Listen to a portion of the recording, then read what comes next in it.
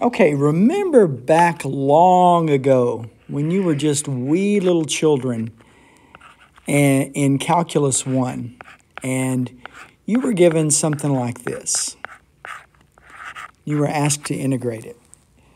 And you were given a technique to integrate this, substitution. We called it substitution, where we would change variables from x to u. We would say something like, well, let's let u be x squared plus 1. And then du is equal to 2x dx. And we could then plug in here. So notice we've got, in place of 2x dx, we just put du. And by the way, let's make this like to the fourth power there. Okay, make it a little more interesting. So we got u to the fourth du. Now, also remember, we went from x to u. So here, remember, we have x, which has a top limit of integration of 2, bottom limit of 1. And then we had u is x squared plus 1. So u is really 5. You know, for when x is 2, u is 5. So I'll put a 5 right here.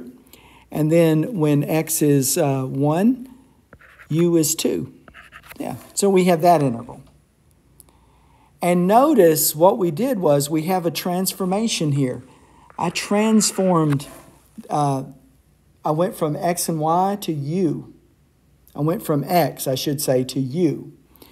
Now, so to be more general, we could say this. We could say, well, if you've got an integral from a to b of f of x, you could do this. You could say, well, let's let x be g of u. Okay? And then dx is g prime u du. And we could then write the new integral this way. We could write the new integral this way. We could say, well, this is going to be g of a to g of b, and this is f of g of u, and then g prime u du. So notice we went from dx to g prime u du. And our bounds changed as well. Yeah, our bounds changed. Now, I want to do another example just to kind of illustrate some terminology that I'm going to be using here. Let's suppose I've got an integral from 1 to 2 of x cubed. Now, I'm going to make a transformation here, okay? I'm going to let u equal x cubed. That's a transformation. Now, I want to do the inverse transformation. I'm going to solve for x.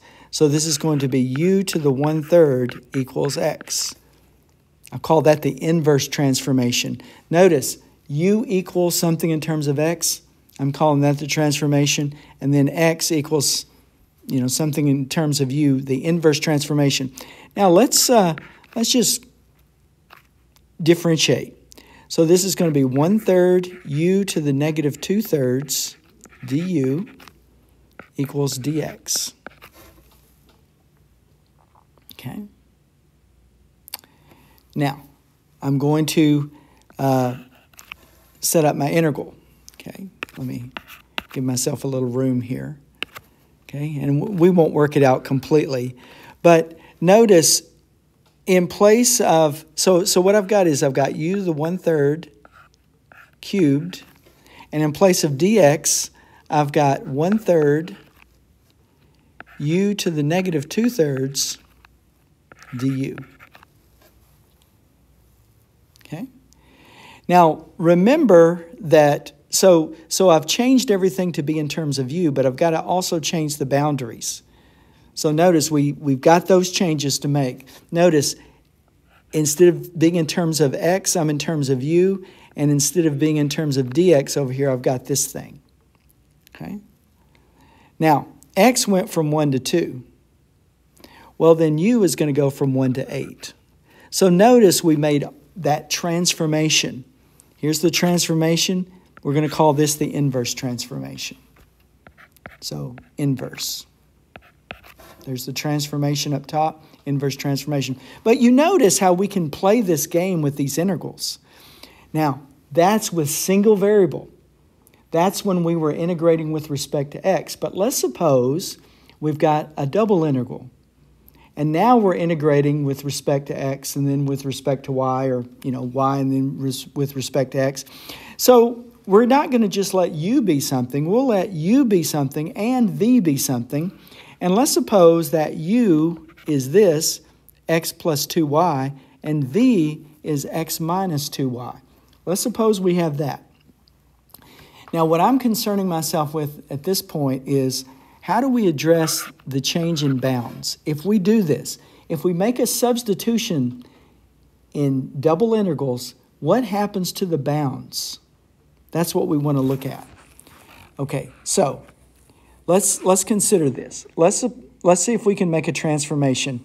I'm going to look at this u equals x plus 2y, and I'm going to just consider a couple of values for u. I'll let u be 2. Now, if u is 2, okay, if u is 2, then I get 2 equals x plus 2y. And that would be like this line right here. Now, if u is 4, like here, I've got 4 equals x plus 2y. And that would be like this line if I sketch the graph of it. Right? We'll just get this line. Okay? Now, I could do the same thing with the v's. Okay? V equals 2. And, I get this. V equals 4. I get this. So what we did, I just picked a couple of values for u and a couple of values for v just to look and see what this looks like. Now, if you go, this is on the xy axis. Now, what does that look like on the uv axis? Well, u equals 2 is just this vertical line. U equals 4 is this one. V equals 2 here. V equals 4 is here. So you can see, over here in the xy, we had slanted lines. On the uv, we had vertical and horizontal lines. Okay? Now, so this gives you an idea. This is meant to be kind of an overview. Now, let's suppose that we've got a graph. We've got x squared plus 4y squared equals 1. Now that is, as you know, an ellipse. Okay, let me fix this. Okay, so that's an ellipse. Now, let's suppose for this particular graph, we want to do a transformation. I'm such that u is equal to x plus 2y and v is equal to x minus y. Or let's do this, x minus 2y. Let's do that. Okay? So now here's the deal. This is given to us, okay? We're given u is equal to x plus 2y, v is equal to x minus 2y, and this is our transformation, okay? Now, I want to graph this x squared plus 4y squared equals 1 just on the xy plane. And then I want to look at that transformed graph on the uv plane, okay? Now, let's think about this. If x, we know it's an ellipse. Let's suppose that x is 0. Okay, if x is 0, well, what is y? Well, if x is 0, we've got 4y squared equals 1. That means that y squared equals 1/4. That means that y is equal to plus or minus 1/2. Okay, so we'll do plus or minus 1/2. Okay, so here's 1/2, here's negative 1/2. Now, likewise, if y is 0, then x is plus or minus 1. So, we get an ellipse that looks something like this. It's not a very good drawing, but there it goes. Now, let's look at this transformation here. Now, notice up here, I've got the x squared and the y squared. I've got everything in terms of x. Here's what I want to do. I want to do a little trick here. I want to find the inverse transformations. Now, I'll do it this way. I'm going to take u plus v, and let's see what that is. U plus v, well, that's just 2x. If you put these two things together, add the x's, and then the 2y and the negative 2y go away. So what you get here is that x is equal to 1/2 u plus v. Yeah, it's just a trick. Now, let's do u minus v. Well, u minus v, this time the x's are going to go away, and we're just going to get 4y, and that means that y is equal to 1/4 u minus v. See, if I divide. Now, I want to go back and put in, I've got x squared plus 4y squared equals 1. Let me put what x equals in there. So I've got 1/2 u plus v squared plus 4 1/4 u minus v squared equals 1. Okay? So what I'm doing is I'm transforming. I'm going from the xy to the uv. So let's see what I get now. I'm going to get 1/4 times u squared plus 2uv plus v squared. Okay, multiplying that out. And then I get 4 times 1/16 u squared minus 2uv uv plus v squared equals 1. Okay. Now let's see. Let's keep working with it. 1/4 u squared plus 1/2 uv plus 1/4 v squared. Okay. Plus, now, this 4 times 1/16, that's 1/4. So I'll get 1/4 u squared minus 1/2 uv plus 1/4 v squared equals 1. Okay, now let's see what happens here. This and this will go away.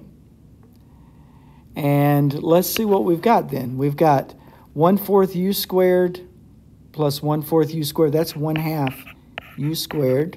We've got 1/4 v squared plus 1/4 v squared. That's 1/2 v squared equals 1. That means that u squared plus v squared is equal to 2. Yeah, u squared plus v squared is equal to 2. So that gives us a circle with a radius the square root of 2. So we've just got a circle centered at the origin of the radius is the square root of 2. Okay, so let me see if I can draw the square root of 2 here. It's going to be, a little over 1. I'll be sloppy. There we go. Okay. So we're just saying, okay, this is the square root of 2.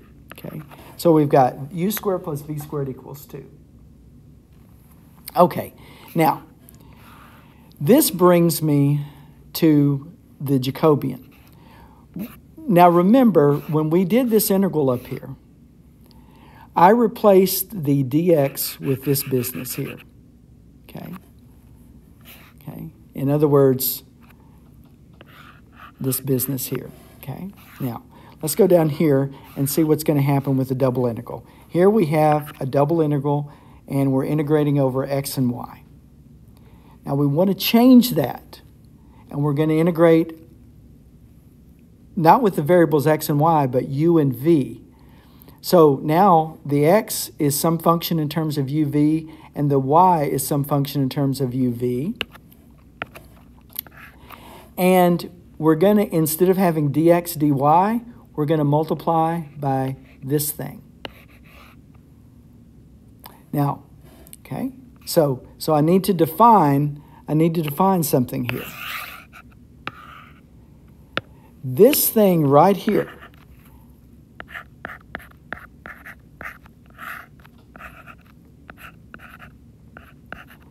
is called the Jocobian. Okay? Now you notice I'm using the absolute value of the Jocobian. Okay? But here's what the Jocobian is. We're going to think of it, we're going to use the determinant type of operation to help us to remember what the Jocobian is. So we're going to have partial x with respect to u, partial x with respect to y, partial y with respect to u, and partial y with respect to, actually, this should be a v here, sorry. Partial y with respect to v, sorry about that. Okay, there's what it is right there. Okay. Now, remember how these work. This will be partial x, partial u, partial y, partial v, minus partial x, partial v, minus partial, whoops. Actually, let me put it the way we're used to it. Partial y, partial u, okay. Partial y, partial u, partial x, partial v. Okay, so there. This is the Jocobian. Now, we're always going to use the Jocobian, but we're going to find the Jocobian, but use the absolute value of it. Okay.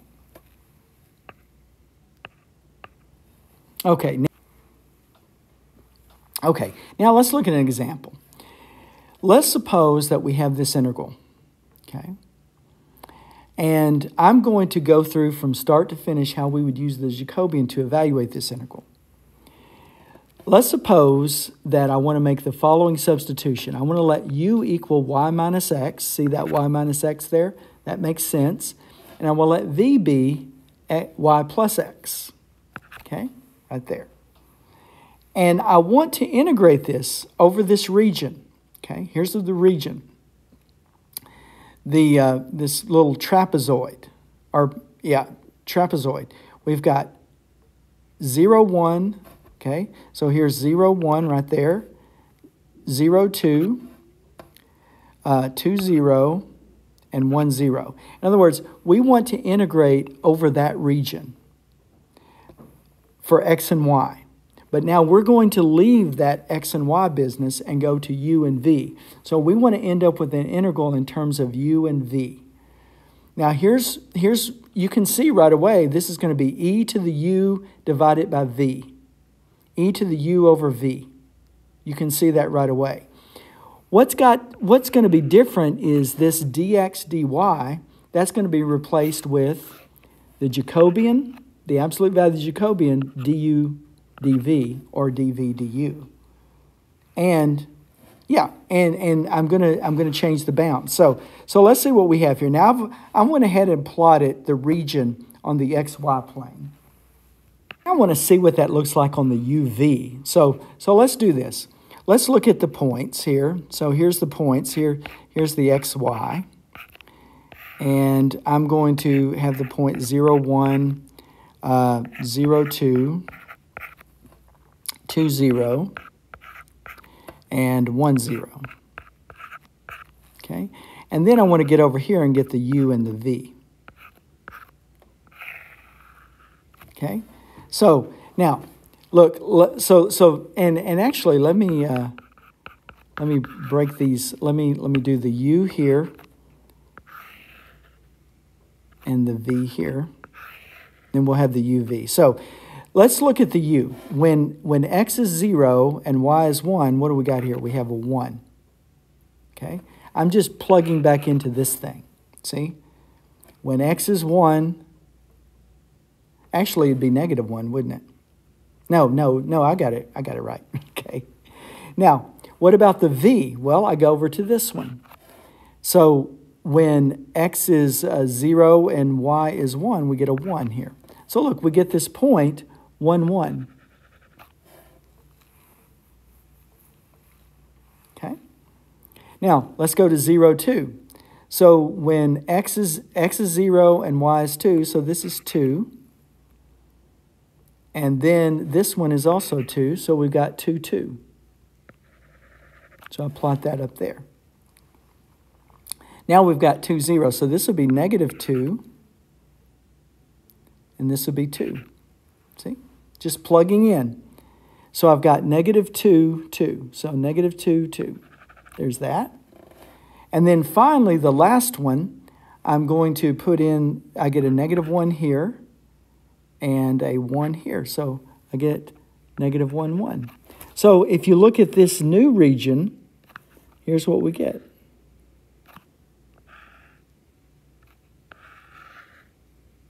Okay. So there's the new, now let's see how this is going to work. I need to find the Jocobian. So now remember the Jocobian, it's going to go like this. It's going to be partial x, partial u, partial x, partial v, right? Partial x, partial u, partial x, partial v. And then down here, partial y, partial u, partial y, partial v. Okay, so let's see what this is going to look like. So I need to figure out what x is, and I need to figure out what y is. Okay, so let's do this. Let's put these together. Let's do that trick I did a minute ago. So u plus v, okay? U plus v is equal to, let's see here, u plus v. The x's go away. That's just 2y. Now that means that y is equal to 1/2 u plus v. Now let's do u minus v. Okay, u minus v. Or actually, let's do v minus u. That might work out better. V minus u. Okay, so let's do v minus u. Now if we do v minus u, look what we get. We get y minus y, okay? Here we get x minus a negative x. That's going to be 2x. And that means that x is equal to 1/2 v minus u. Yeah, that's it. It worked out nicely that way. So we got y is equal to 1/2 u plus v, and x is equal to 1/2 v minus u. Now let's see if we can calculate the partial x with respect to u. So this would be negative 1/2, right? Partial x with respect to u. Now let's do partial x with respect to v. And this would be 1/2. Okay. Now let's do the y's. Partial y with respect to u, that's 1/2. Partial y with respect to v, that's 1/2. Okay? Now let's calculate this. This is going to be negative 1/4 minus 1/4. That's negative 1/2. Now remember, we're going to use the absolute value of it. So let's see what our integral looks like now.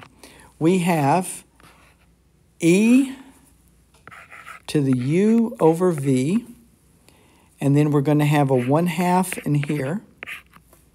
And then I'm going to integrate, I'm going to do the du dv. But let's see which one we want to do first. Now remember, so let's think about, it looks like maybe we'll want to, well, look at this region here, okay? Now, let's suppose that we pick values for v. For any given value for v, what does x do? Well, x goes from here to here, right?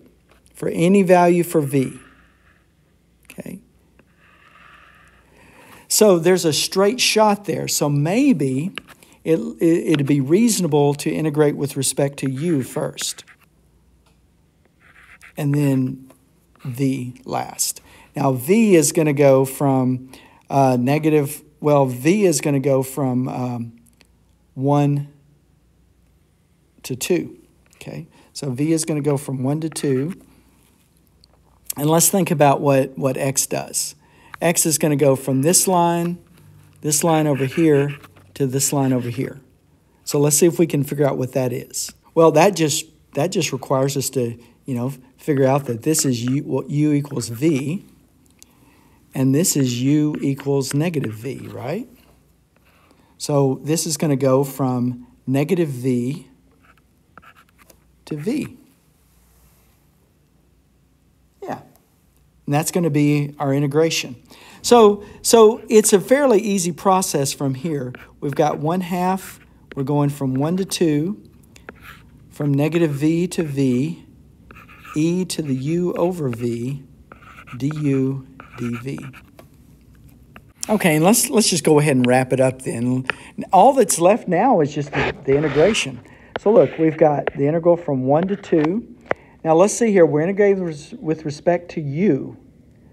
So this was going to be v e to the u over v, going from negative v to v, dv.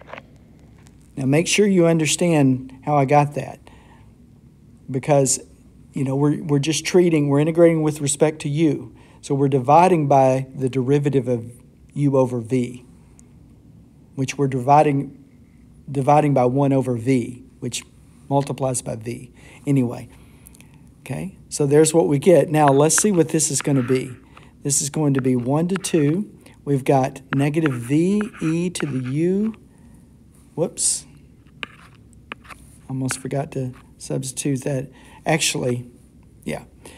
Let's see here. This is going to be negative v over v minus, oh, I put a negative. Why did I put a negative? There we go. Minus a plus v e to the negative v over v dv. Okay, now let's see what that's going to be. Let's work that out a little bit. This is going to be ve plus v e to the negative 1 dv. Okay, like that. And actually, you know, this would still be negative. Sorry about that. I don't know what I was thinking there. Let's see, okay, because I'm subtracting. Never mind. Okay, now let's see what we've got here. We've got 1 to 2. I guess I could factor out this v, and I get e minus e to the negative 1 dv. And now I'm integrating with respect to v, so, oh, don't forget the 1/2 out front. Okay, don't forget that. So now I've got this. I've got 1/2 times 1/2 v squared e minus e to the negative 1, and I'm going from 1 to 2. Okay, let's bring it home. So this is going to be 1/4 e minus e to the negative 1 times v squared from 1 to 2. So this is going to be 1/4 e minus e to the negative 1 times 4 minus 1. So that's going to be 3/4 e minus e to the negative 1. There, that should do it. I believe that's got it. Okay, so there it is. There's how we use the Jocobian.